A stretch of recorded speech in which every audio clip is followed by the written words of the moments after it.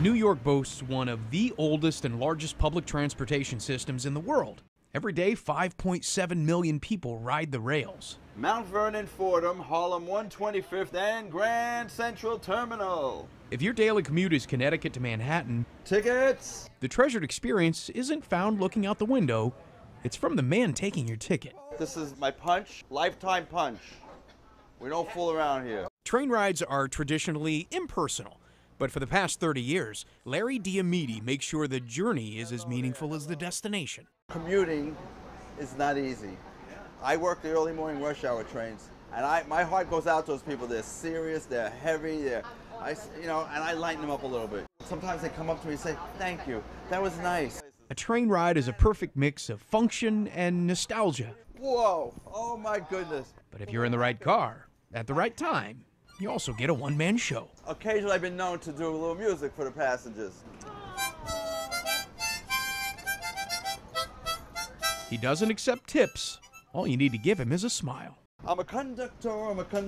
Now if you got no money, you out the door. Now if you're gonna pay me, you better not delay me. I gotta keep this train on time.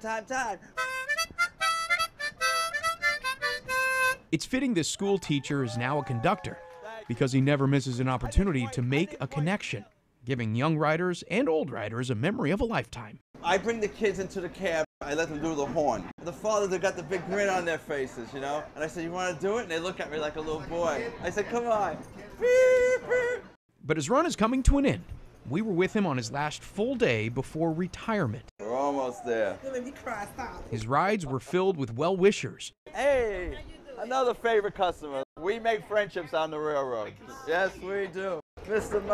Murray, I'm working one of my last trains. I wish you could be here. But it didn't take away from his primary job. When the conductor closes the doors, the key out man's the last one to go in, and that's a safety issue. So when all the lights, all those red lights go out, I know it's safe to go in and no one got stuck in the door. I give the conductor okay to go. Let's go, let's go! And as we close in on Grand Central Terminal, the conductor collects the last remaining tickets. Thank you. And prepares to welcome retirement. I know it's a good decision because my face is hurting from smiling. My face is hurting from listening to your story. Right, so I know retirement's a good thing. Before arriving in a city of multitasking workaholics, your train ride gives you a reprieve from the stress of the day. I see sometimes that people are a little distraught and I'll say, "Is everything okay?" I come by and say, and you know what? All of a sudden they go like this.